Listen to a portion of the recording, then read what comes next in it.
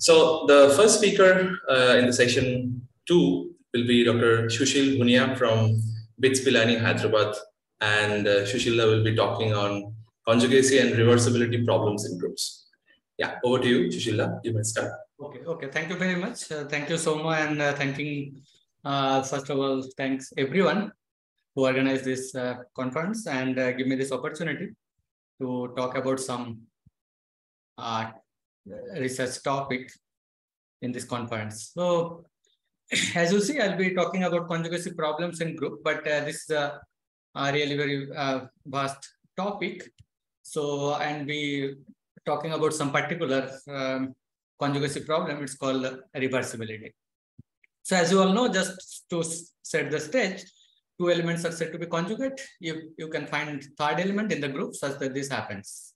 And usually we use this notation X is conjugate to Y by this mathematical symbol. And then the general problem is determine that when two elements in a group are conjugate or not. So that's a very general problem, and which is in general, as always in mathematics, it's difficult. But can you say something about it in a particular group and also some particular type of conjugacy problems in your favorite group? So that is the idea. So let me begin with one particular type of conjugacy, which is called reversibility or reality. And it's an element is said to be like real or reversible. These are the terminologies. If it's conjugate to its inverse, own inverse. And so this reality comes from algebraic terms, and reversibility comes from the topological dynamics or geometric terms. And an element is said to be strongly reversible if the conjugating element, when G and G inverse are conjugate, but the conjugating by an order 2 element, it's sometimes called an involution. And in some cases, in a group, every element could be real or strongly real. And there is a nice characterization of a strongly reversible element. It's called some involution length. If the involution length is 2, basically it's a product of 2 involution or 2 order 2 element. Okay, and this is clearly an conjugacy invariant, meaning if an element G is real, then if you take its conjugate by some element of the group, let's say H here, then it's again real. So it's like pretty simple. You just do this computation, you will see that it's a conjugacy invariant, which is nice. So the idea is you pick your favorite element in the conjugacy class and try to show that it's conjugate to its inverse, then you are done, basically. And the idea is to classify all the reversible elements in your favorite group. And so let me give you some quick examples to go with. So I'll begin with some finite group. So you take your quaternion group. You can see easily that every element over here is real or reversible, meaning any element is conjugate to its inverse, but none of them are actually strongly reversible, except the central element, like the plus minus identity. So an element is to be strongly reversible or strongly real, you need a lot of involution, order 2 element, basically. So that is the idea. And now the second example is the dihedral group. So this is a very interesting example in some sense. But here I'll prove the strongly reversibility of a dihedral group using the infinite dihedral group. As you can see, this is the presentation of the dihedral group. Excuse me. Yeah. So infinite dihedral group is generated by order 2 element, which is good. And then if you pick any element of this infinite dihedral group, it could be either RS, RS, RS or RS, RS with end with S. So the string with end with R or S, that is the idea. And then the easy computation said that the first case G is exactly equal to G inverse, and the second case G inverse will be other way around. So therefore it is strongly reversible. So any element is strongly reversible in the group. It's called strongly real group. And then there is a natural surjection from this infinite dihedral group to the finite one. Therefore, the finite dihedral group is as strongly reversible, meaning each element is a product of 2 order 2 elements. And so this is nice. And now infinite analog in some sense of the dihedral group is the orthogonal group. So here, just to keep it as a toy example, I pick this field to be just real numbers. You can pick any field, and this result is and the result is true. So this is an old result due to Wannenberger. She proved that the orthogonal group is strongly real. Every element is a product of order 2 elements. So R is not an issue. So you can replace this by any field. And then also in the same paper, she proved that an element is real or reversible if and only if it's product of order 2 elements. It's not saying that every element in the general linear group is real or strongly real, but saying that it's equivalent, because obviously strongly real implies real, but not the other way around. But in GLNK, this is true. So for example, all the unipotents are reversible in the general linear group, whereas there are some semi-simple elements which is not. So here I gave a small example where it shows that element is real, but not really strongly real. So you take your favorite unipotent element and 1101 in the SL2, and then you compute this simple example that it's a reversible, meaning it's conjugate to its inverse, if and only if this is -1 is a square. So therefore, you can take this field to be in such a way that -1 is a square. For example, you take any algebraically closed field, C, let's say, and then, but this is never strongly real because the conjugating element is always order 4. So you got a group. So this is little, there are some subtleties involved to prove that reality and strongly real are equivalence. In fact, in a finite simple groups, a group of Lie types, exceptional groups, alternating group, everywhere, this is a result that this is not a single result. This is a lot of activities there. And then in 2010, it has been proved that, and if a finite simple group is real, then it is strongly real as well. It's a nice result. So anyway, I won't go into this details. So these are some basic examples to keep in mind. And now I'll move on proving some results, which is a joint work with Gangotryi Sorcar. She is now in Delaware. What we look at that these all the groups we have seen so far, it's kind of matrix group or some linear algebra going on.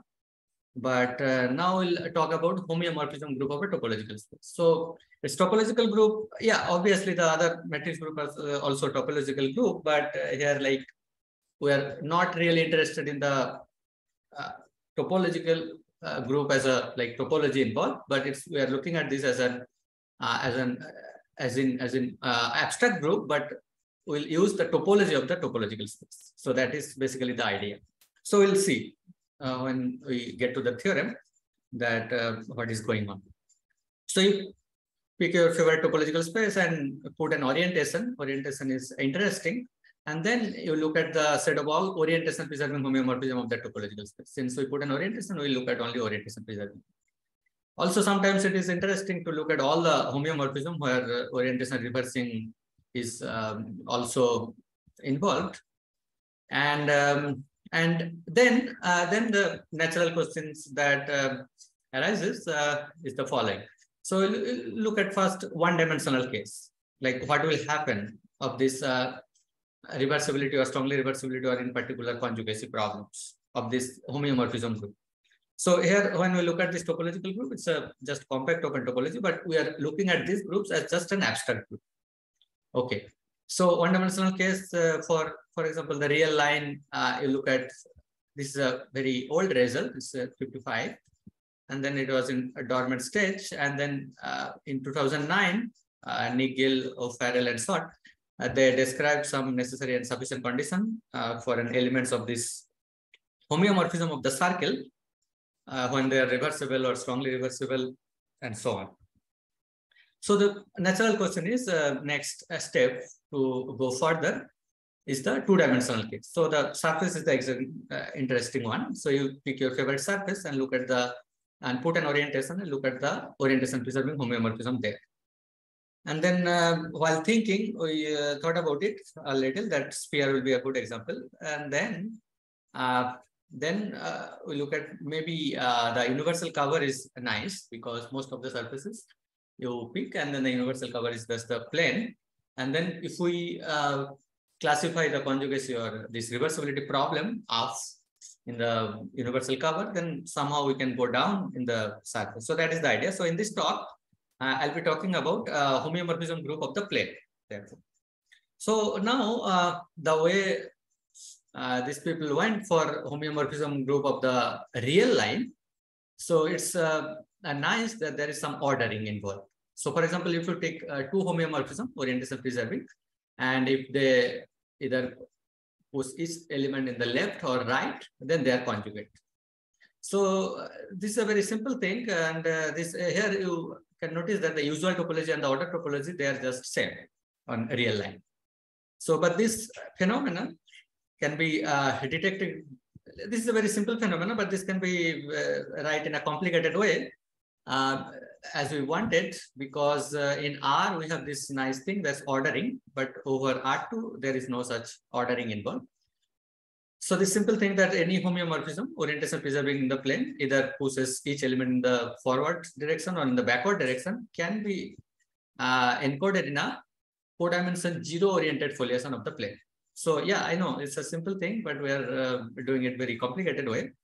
But that actually can be generalized to the plane. So you choose any homeomorphism which has no fixed point, then one can associate 4-dimension 1 foliation on the plane. Yeah, I'll be defining this term. I'll just give some pictures of this, what is going on. So this is basically the path we'll follow. That's for each homeomorphism of the plane, which has no fixed point, we'll assign some 4-dimension 1 foliation and then do something about the conjugacy. So this is like a kind of topological characterization. So before going on, let me set the stage, like the basic definition. This slide is a little longer and a lot of definition, but don't worry. So this is the only slide where I put a lot of stuff. Okay, so then there is a beautiful paper by Andrea. It's an old paper again. She said, okay, fine. We do not have ordering, but can we do something about it? And then she introduced this notion of codivergence, that two elements on the plane can go to infinity together. So this is the notation. You have a homeomorphism F, which is called a free mapping. We'll be interested in free mapping only, which has no fixed point basically. And also we put an orientation on the plane. And then you pick a subset of the real number, and it's called Fn goes to infinity. It's if each escapes each compact set basically, then it goes to infinity. So that's the definition. And then on the plane, you define an equivalence relation. You say, okay, you pick two elements from the plane, and then they goes to infinity while holding their hand. If you can find out a curve joining them, and then this curve goes to infinity. Iterate application of this function, the homeomorphism we apply, it goes to infinity, escaping each compact set. So clearly this is an equivalence relation on the plane. But every time you see this equivalence relation, reflexivity is the triviality, but here reflexivity is the little bit involved. Other two like symmetry and symmetricity and the transitivity is easier here. So the reflexivity is a theorem due to Brouwer. It's again an old version. And yeah, so therefore this nice equivalence relation due to this beautiful idea of Andrea, and each equivalence class is called the fundamental regions. Okay. So are there any questions? Because this is the main definition we're going to use, the fundamental regions and free mappings. So how did he prove the reflexivity here? Yeah, so this is a result due to Brouwer, that you have to prove each point in the plane Fn P goes to infinity. Yeah, this is little involved. Yeah, that's what I said. This is the only place I have seen this reflexivity with this little non-trivial. Yeah. Okay. Okay. Yeah. Okay. So if there are no more questions, then I'll move on. Okay. So then, so once you define an equivalence relation on the plane, and then there is a notion of foliation, which I'm like assuming that it's a foliation is basically a decomposition of the plane. So we are interested on only on the plane. So foliation is a kind of a decomposition of the plane of some subsets, which is called sometimes leaves of the space, and which has certain coordinates where if you restrict each coordinate functions on these leaves, the second coordinate will be constant. So this is kind of a foliation. This is basically the definition of a foliation. And I'll define a proper foliation, proper flow line. Proper flow line is basically, so this each line, you'll see it's there, this could intersect, but we are using only proper flow line. That is it's a homeomorphic to R, and which is invariant under the free mapping S. And if you take this R in an infinity, it's a Jordan curve on the sphere. And one can prove a little proposition that if you have a free mapping, also here this is a new term. Yeah, don't worry about this. It's embedded in a flow. If you know, it's fine. Otherwise, it's also okay. Yeah, this is some technical term. So we need to assume that this is embedded in a flow. And then each point on the plane, there will be a unique proper flow line containing point. This is one thing, this observation. And then if you look at each, this unique proper flow line, these are called leaves of the space of the foliation. And then you collect them, this becomes a foliation of the plane. So this is nice. So what do you do? So you have a free mapping, which is a orientation preserving homeomorphism of the plane, which does not have any fixed point. And then you collect all this proper flow line, this becomes a foliation of the plane. And once you have done that, so yeah, okay, there is some basic result. Well, so you define this equivalence relation using these two elements going to the infinity, that's co-divergent. And then, so how does it behave in the reflexivity or conjugation? So two elements are related by this if and only if this conjugating element, if you take any element H need not be a free mapping. H could be any homeomorphism, then they are also related, but this will be obviously free mapping. Then the simple corollary is, so there could be so many fundamental regions on the plane, given your free mapping F or G. Suppose you have M and N fundamental region, this is a necessary condition to be two elements to be conjugate. The better be their fundamental regions are same. So now you can, I'll show some example where this can be shown that the other way around is not true. So suppose you have two free mapping which are same fundamental region, they may not be conjugate. Okay. And once you have a reversible element, let's say F is reversible, meaning F inverse is conjugate to F, then the reverser, this H, will permute this fundamental region. This follows from this basic observation. Okay, so let me give you one example also as a kind of a theorem, that you have a free mapping which has exactly one fundamental region, then it better be a translation. As you can see, any two elements you can take and then they hold their hand together and goes to infinity, because this translation by just one length half I'm taking. And this is again a result due to Andrea that this is indeed necessary and as well as sufficient. So once you have a fundamental region, then this better be conjugate to a translation. All right. And then how about 2, 3, and so on? So this is the idea.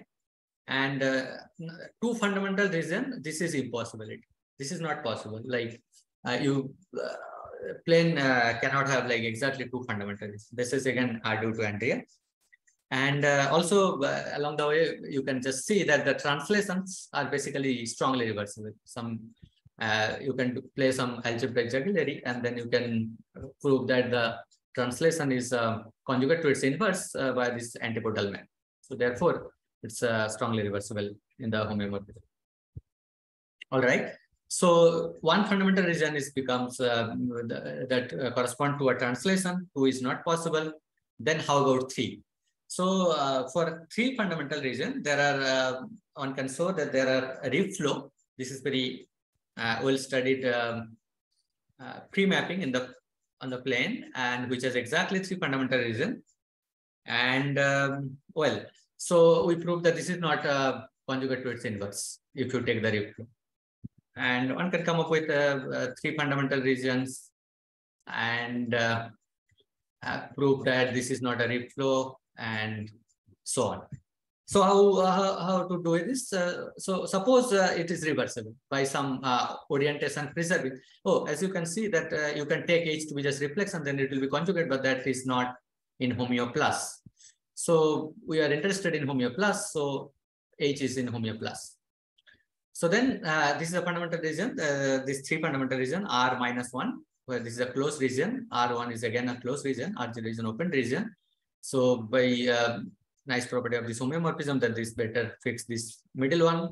And by the previous basic observation, we have seen that H either permute this R1 and R minus 1 or fixed. So both the cases are almost same. So I'll assume that this reversal fix all the three fundamental regions and we'll arrive at a contradiction. And contradiction will be this is not orientation preserving. So this is a reversibility equation that F is conjugate to F inverse by this orientation preserving map H. And then you can take X, Fx will go off one direction. It's a translation on this region. And you apply H, X will be somewhere here, and use the reversibility equation, it will be H. So now just, and since H fixed this R0, Y will be somewhere in H. This is my reference point. So you just zoom in this picture and then you will see it. So X, Fx and Y. After applying F, this is the picture. But now you can see that this is orientation preserving, like this is clockwise, but this is anti-clockwise. So this is not reversible.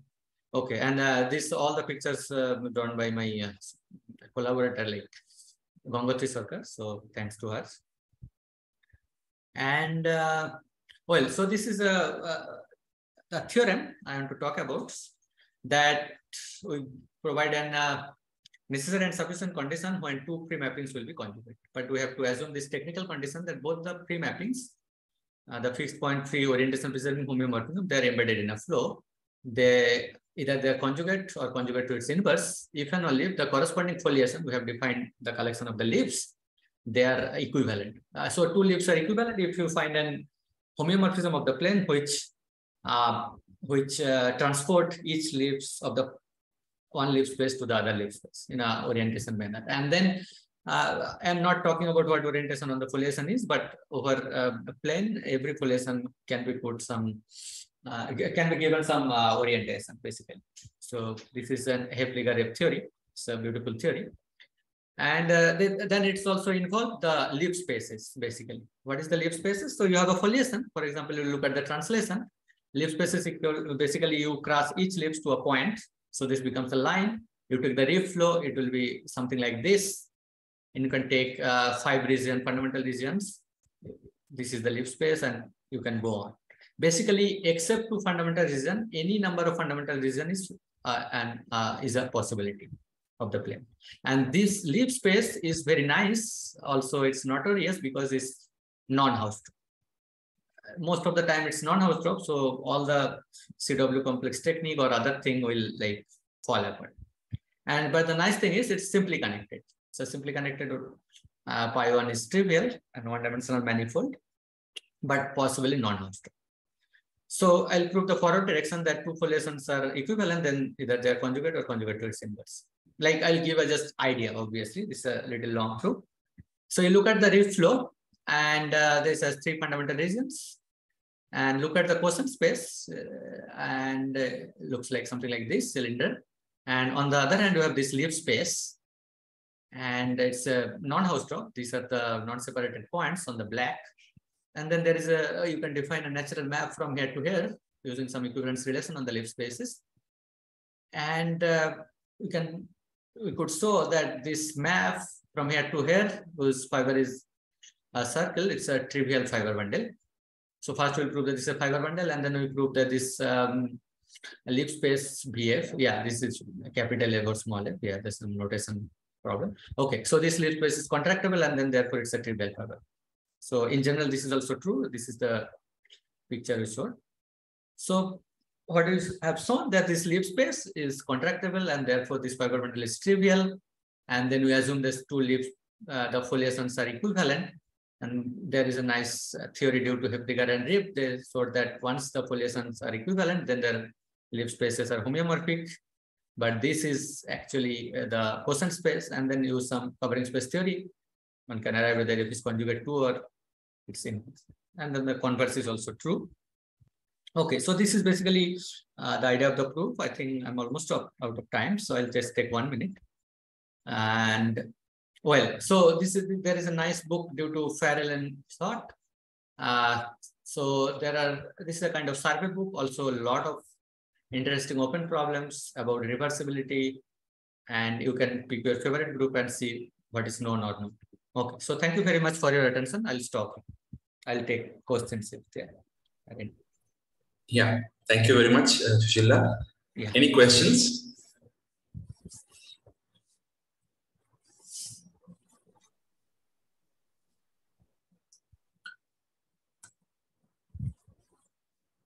Okay, so if not, so maybe I'll ask one question. Yes. We still have 4 minutes. Yeah. So Sure. you said 2 fundamental regions are impossible in R2, right? Yeah. Why is it so? Like, is there a quick proof? No. So I know. So this is actually the longest proof in this Andia's paper. Oh, is it? Yeah. This is the longest proof in this paper. Yeah, this is an old paper though, and this is a little longer. Also proving that is one fundamental is a conjugate to a translation. It's a little long, but the longest proof is that 2 fundamental reason is an impossibility. So they use some graph technique. They draw some graph, and it's like a little longer. Yeah, hard to explain, but yeah, I'm sorry. I see. I assume I can say something. Yeah. I see. I have one question. Yeah, please. I mean, for any natural number except 2, do you have a fundamental region? Yeah.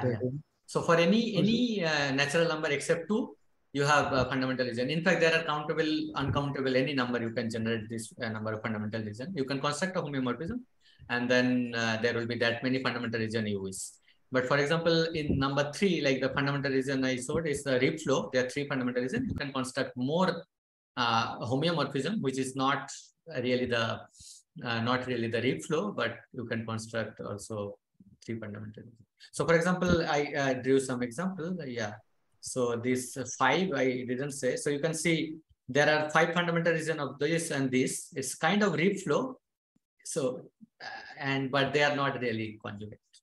But they both have 5 fundamental regions, for example. This is also like how many configuration in some sense you can make. So for example, in 5, there you can move at least 2. Actually, more than 2 can be made. Yeah. So you said uncountably. Okay, yeah. Yeah. So go ahead. Uncountable is also possibility. There could be is it? Yeah.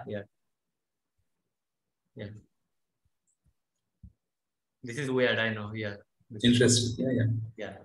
But the main problem is this Reeb space, which is nice, but it's a non-Hausdorff. So everything you think about it, and then it just falls apart. Yeah, but then for all these fundamental regions, are they, I mean, unbounded always? Yeah. Unbounded, yeah, because by the very definition, because they have to go to infinity. It's arcwise connected, path connected, but it's unbounded. Yeah.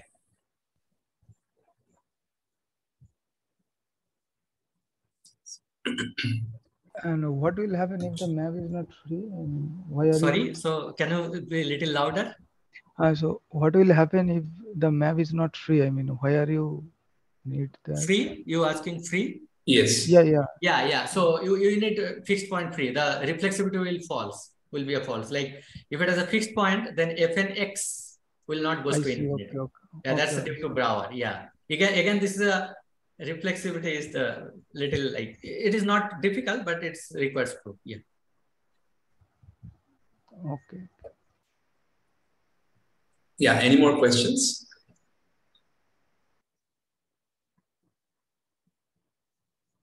Yeah. If not, let us thank the speaker. Thank you very much. Yeah. Thank you very much for your attention.